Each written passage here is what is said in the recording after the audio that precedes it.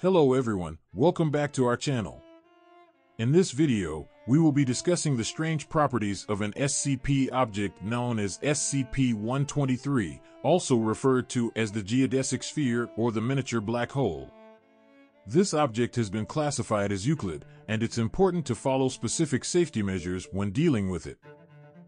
SCP-123 is a gray geodesic sphere with a diameter of 65 centimeters, made up of 60 triangles. The areas between the triangles are empty, revealing the center of the sphere. The material from which the sphere is made is unknown and has only been studied visually upon an redacted researcher's recommendation. SCP-123 must be kept in a secure facility and securely fastened to the top of a stable table using straps, chains, nets, or similar devices. No hooks should be attached to the object. The object and table should be centrally located in a room no smaller than 5 m x 5 m by 5 m.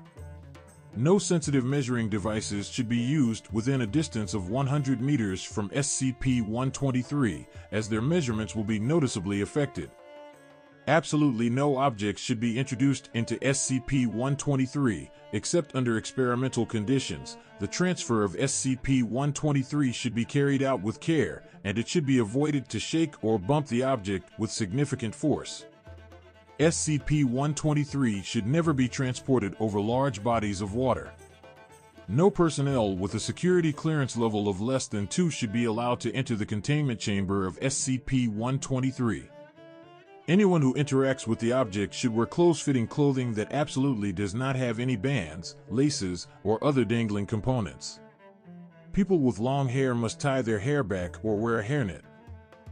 The geodesic sphere is hollow except for the center, where there appears to be a black ball approximately 1 mm in diameter. No light can be reflected or emitted from the black ball.